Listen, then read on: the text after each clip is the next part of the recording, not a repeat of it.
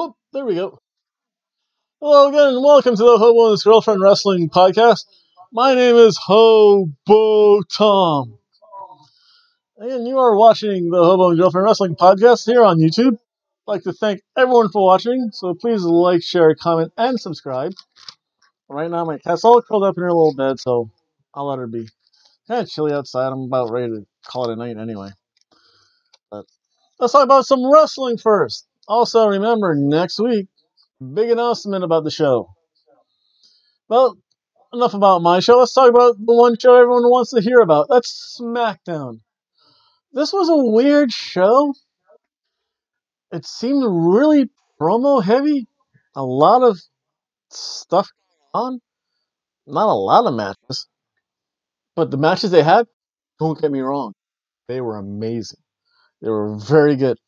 So let's start off the show.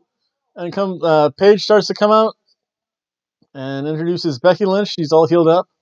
So I guess it was like a nose something. Or I don't know. Well, I always think hockey players heal up after a broken orbital bone pretty quickly. I don't know. They just might be hockey players, too. Hey, Hoosier, give me beer. Stupid Canadians. But let's get back to wrestling. And enough about my evilness. So we have Becky Lynch giving a promo. And then next we have Evil Charlotte. I don't know which one I like better. I think I like Evil Becky because Evil Becky just looks cute. Evil Charlotte just looks sinister. She had the darker shade of lipstick on. And then, of course, they say they're going to have a tables, ladders, and chairs match. Mandy Rose comes out, and she's getting more speaking parts. She's actually really good at that.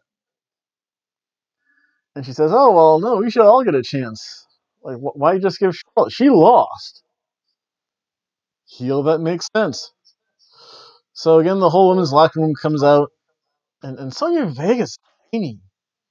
I thought she was Aaliyah for a moment because she had, like poofy cat ears like Aaliyah used to before Aaliyah went heel. Again, from NXT. Again, you can watch some of my videos about NXT, especially the last time I went to Daytona Beach. Again, I got some pretty good videos of Aaliyah.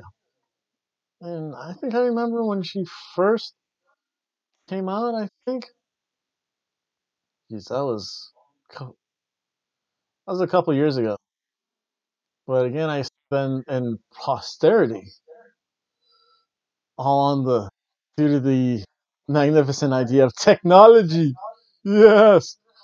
So let's get to our first wrestling match. So there's a big, well, to cut to the chase, big smodge. And thank you very much, Simon Miller, for introducing me to that word. And that's the second fun British word I like. Schmoz. That and bodger. Like, anything can be bodger. Bodger this. Bodger you. Bodger me. Bodger's a fun word to say.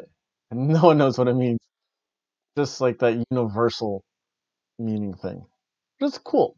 I do appreciate that. So we get to our first match of the Usos versus the Bar. They start off with a promo. They have a breakup with a Big Show. What else would you expect? But oh my gosh, these two teams are so good. Cesaro. I never realized Sheamus was that good. He always seems so. I guess the creative never really worked well with Sheamus until now. I just had to adjust something down there. But the fact that these two tag teams can do such classic tag team work is really amazing. I mean, Cesaro, God, he's so good. Usos, they were good but annoying when they were like the fun-loving Usos have fun in the paint and came out with face paint.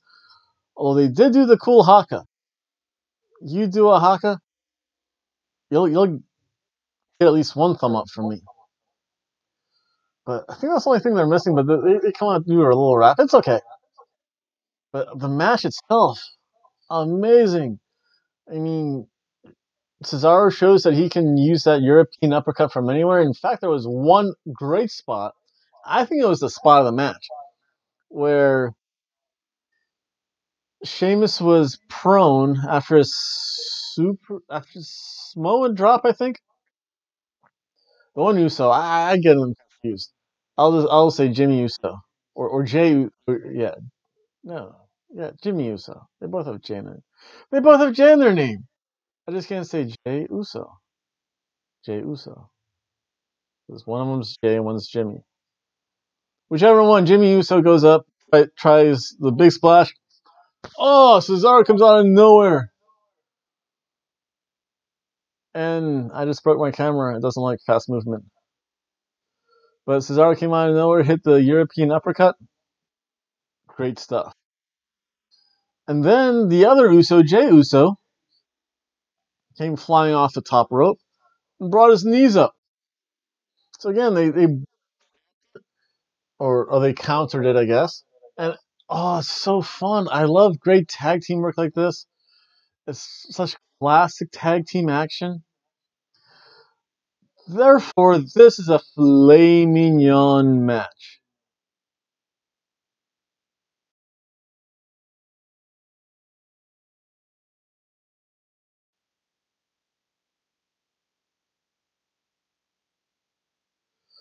Then the next thing, you have the Miz and the New Day. The New Day are so fun.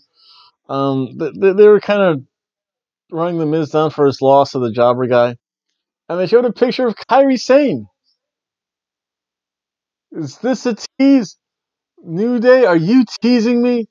Is Kairi Sane going to come to SmackDown? Ooh, Kairi Sane and Asuka. It's a tag team. Kind of like a revision of the Jumping Bomb Angels. Yes!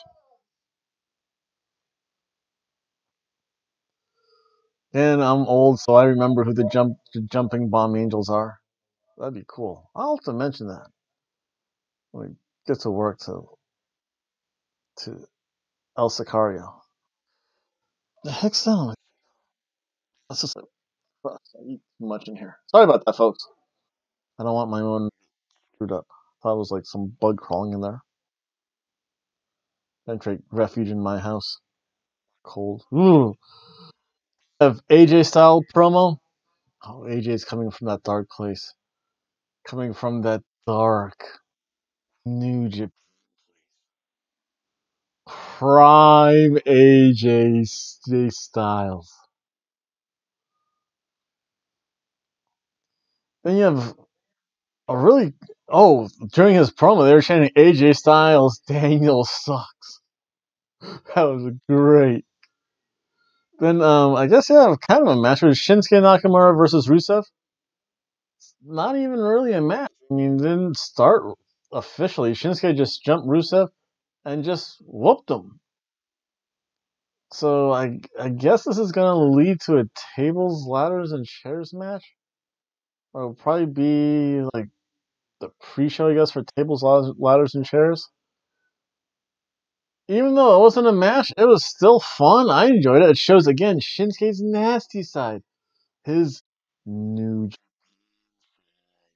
Ooh, New Japan side. Good. So therefore, I shall give it a rating because it was a semi-wrestling match. This was a good cheeseburger showing.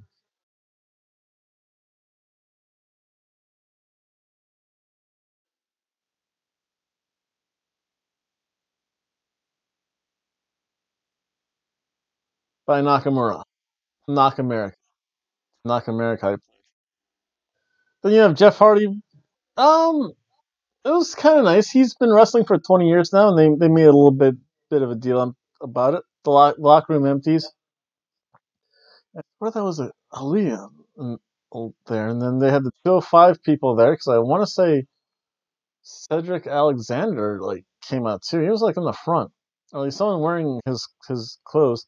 And of course, the crowd chants, "Thank you, Hardy." Of course, delete, delete, delete, delete, delete, delete, delete, delete, delete. There we go. think I somewhat caught up with the video now. We'll see though. Editing skills. Again, it was a good thing. Samoa Joe comes out, heals it up. Joe's the kind of heel that's gonna pick his moments. He's not gonna be goaded into a fight. He's gonna fight when he wants to fight. And then you have the next match, Kofi Kingston and The Miz. I was so shocked. I didn't realize they could put on this quality of a match. Both are really good. I mean, you really do have kind of the same. I guess you have the more technical wrestler, definitely in The Miz, the more tactician-like. I know he's been referred to by Daniel Bryan as the safer wrestler, but very mat-based, very technical wrestling oriented though. Kofi Kingston a little bit more on the Daredevil side, so it's that fun, good contrast. It's like, wow, this makes sense. I can see why they're countering each other. I can understand the thought process of how they counter. Wait, is this a real wrestling match? Ooh, mind blown. This is good. This is what Fox wants too. Hey, Fox is gonna get what it's gonna get. And if SmackDown keeps on doing this, it's gonna be good stuff on Fox. Again, they both kicked out of their finishers. Miz never hit the skull crushing finale. Miz kicked out of the SOSO, which was pretty cool. And Miz starts to take out the New Day. And of course, the crowd's chanting, "We want pancakes." I will always address the crowd whenever I talk about wrestling, because again, they're kind of a big part of the show. Then you have Randy Orton. Oh, wait, that was a surf and turf match, though.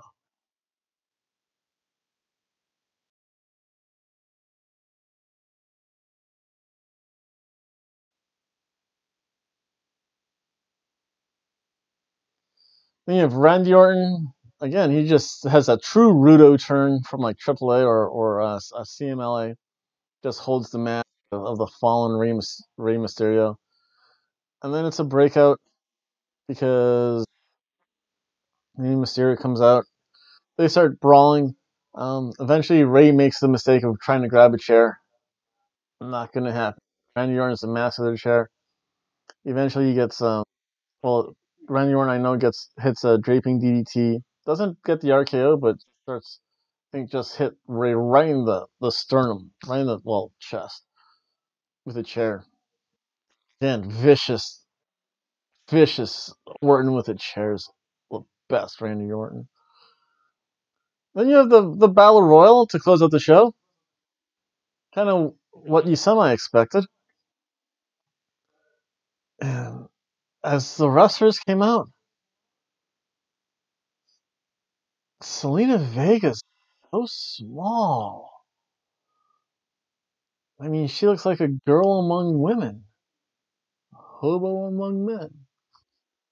Hmm. Where have I heard that before? And so the Battle Royal, I think Carmella came out, had, again, Carmella, Boo Sonya Deville,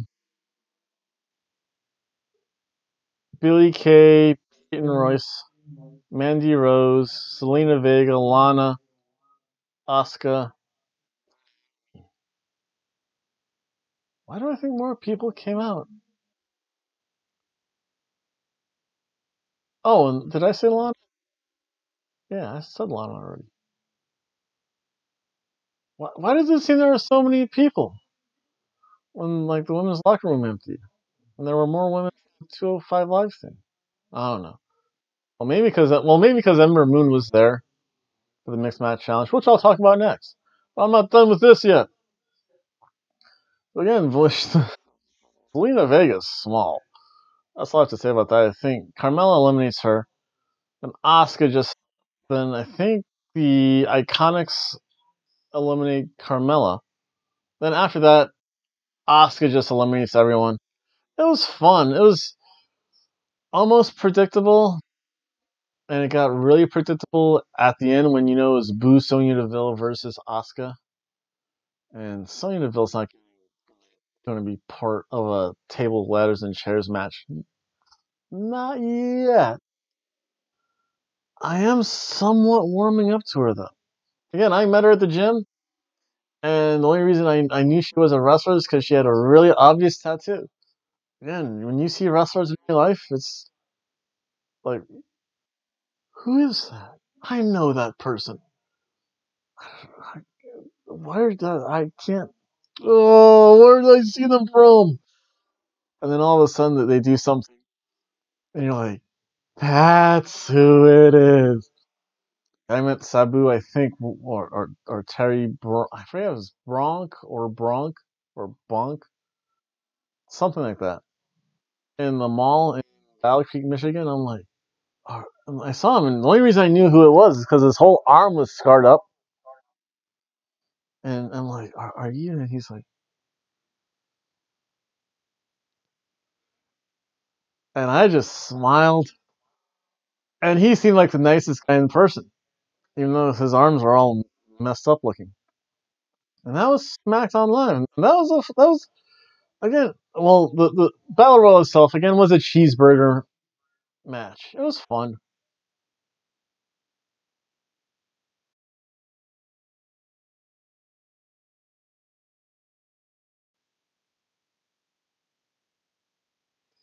And that was SmackDown.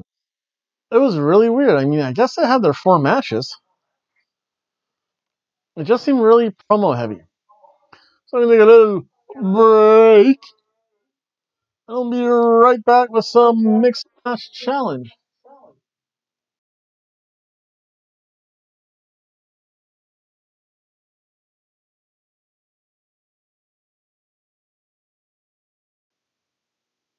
There we go. Oh, my video finally synced up with me again. It's always nice. So let's talk about some mixed match challenge. So the first match, again, you get the promos. You get the promos and intros. Alicia Fox is just annoying. I have other things to say about Alicia Fox. So just give me a moment. So the team of Alicia come out. That's Alicia Fox and Jinder Mahal and the Singh brothers. Take on Ember Moon and Curt Hawkins. And part of me, when I saw that on Raw, I'm like, is Curt Hawkins going to get his first ever WWE win? Could he? And then I think the announcer started to tease it. It's like, could Curt Hawkins be number? Oh wait, no, there we go. I just have to forget it's 3-0. I forget if that's 3-0 or 0-3. There we go. No, that looks like 0-3. So again, he could be number 3-0 in the Royal Rumble. I'm like, could he? It would be neat. And I'll tell you what, it would be something different too. He'd come in at number 30 and be eliminated at number 30. It could happen. And hey, you know what? It would be different. But Alicia Fox, she has a pair of lungs on her. I mean, you can hear her a mile away. I think my cat heard her. And wow, she waxes. Because that bikini trunk thing's getting shorter and lower all the time. And my girlfriend's not here to say that. I can say that.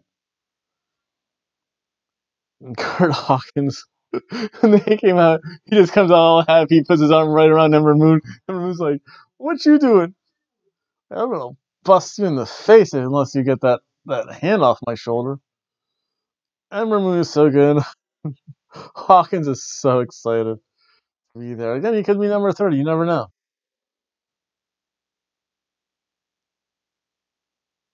Look at the... Oh! The one of the Singh brothers was wearing a captain's hat. But even Alicia Fox would be jealous of. They're just so well put together. It's fun. Made me feel good. Although when Alicia Fox tagged in Jinder Mahal, Curt Hawkins wanted nothing to do with that. He looked absolutely terrified. He did get into some offense, though. I was shocked. He actually did pretty good. I think he busted one of the things across the nose with like a super kick or something. I mean, that was pretty cool. Again, the Stings are just there to beat up. Because even Curt Hawkins can say, I beat up the Bollywood boys. So again, that was pretty fun. Again, one of the things, you see him and he's like bleeding like right there or something. So I don't know if I don't think he got kicked in the face intentionally, but the way he fell, I think, he just like caught his nose on the barricade. Funny. It's wrestling. It happens. I took my first bump in a while when I jumped from the shelves onto the pillows. That made me feel good. Made me even feel even better when I got up from it. Like, I got up. I can still take a bump. Yes, yes, yes. Ember Moon gets the hot tag from Curt Hawkins, goes to town on Alicia Fox. Then Hawkins does the dummy thing and blind tags himself in right after Ember Moon hit the Eclipse on Alicia Fox. And he actually tries to pin Alicia Fox, which in any other wrestling federation would be counted for 1, 2, 3. Not here. Once he tagged in, that means Jenner came in. And I think that's the one thing they have to tweak a little bit.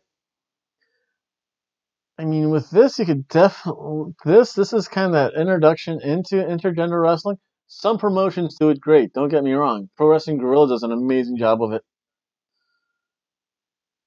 Who did a terrible job of it? I forget. There was one promotion where it was bad. Maybe New Japan or FMA, I think. I think it was just cringeworthy again when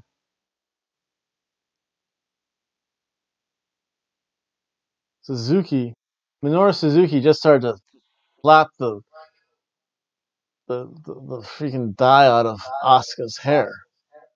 That just looked vicious. Where else was there?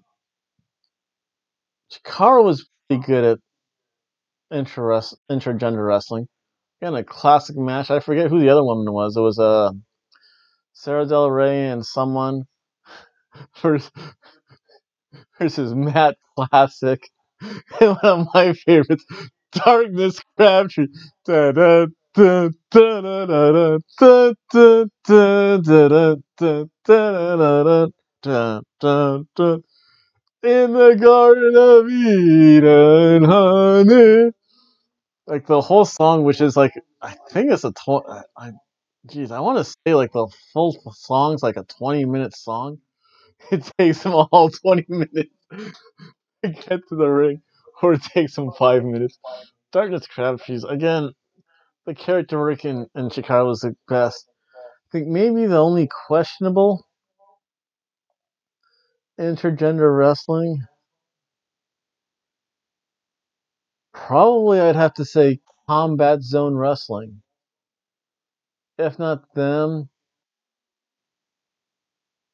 XPW. Maybe. I haven't seen a lot of XPW. Combat Zone, they do some weird stuff. Where else did I see some weird stuff? Yeah, but that's not intergender though. That's just Japan death matches though. That's a whole other thing. Trust me, just Google women's Japan death match. YouTube. Ooh. Oh, that's kind of cool. Again, so Hawkins blindsides himself and tries to pin Fox, and not happening. Jinder Mahal hits the cloth, and actually in a really fun match, Malaysia or Mahalisha move on. And again, this was a fun match. This was a surf and turf match, which means anyone in WWE is actually really capable of doing a surf and turf match if they allow them, which is what they should allow them to do more often. Water break. Again, that was a good surf and turf match.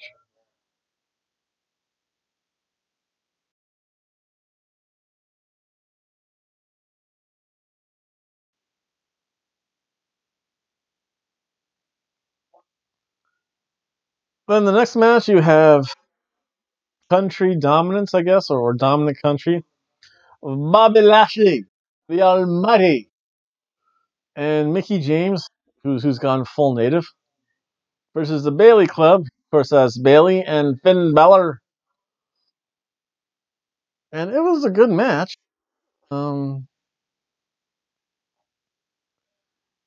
Mickey James was always that weird character. Like, again, she went full native in her outfit. And it seemed like at one point, like, Mickey James tried to grab Bailey's cooch. And she really reached down there. And it's obvious she wasn't reaching for a boot. It's a little higher than a boot and lower than the midsection. You know where I mean. And it was a good match. And then eventually James tagged out. Then it's Lashley versus Finn. And again, you have Finn again so much faster. Bobby Lashley is so much more powerful. Finn's also a little smarter because again, this is called hubris, folks. Bobby Lashley tried to mock Braun Strowman and do the run around the ring thing. So when he got back to Finn Balor, not happening. He hit him with a sling blade on the outside of the ring. That was pretty good. What's his face? Leo Rush didn't do much. He just kind of like talked it up. Lashley's good though. I mean, he's actually really fast when he started to run. And then he tags in Mickey James. Oh no, it was a hot tag. Oh, Mickey James is smart too, because Finn tried to go for the hot tag, and she just pulled her off the ring apron. That was fun. Eventually, I think Lashley tags in Mickey James.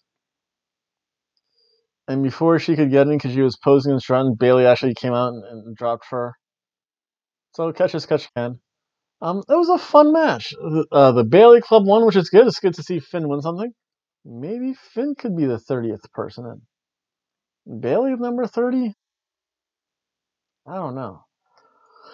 That's the thing though, because you're like, who's going to be the 30th person in? And you're like, doesn't make sense for Bailey to be 30th. I don't know.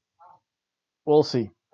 Again, this was a surf and turf quality match.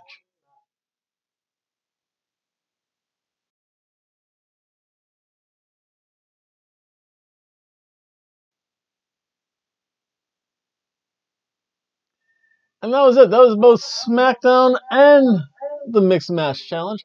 I'd like to thank everyone for watching. Please like, share, comment, and subscribe. Again, if you do comment or subscribe and I see you because you are public, you get a little special dedication. And again, there's a very big announcement coming about the Hobo and His Girlfriend Wrestling Show coming next week. Stay tuned, folks. Also, I'm going to have a Christmas special and New Year's Eve special.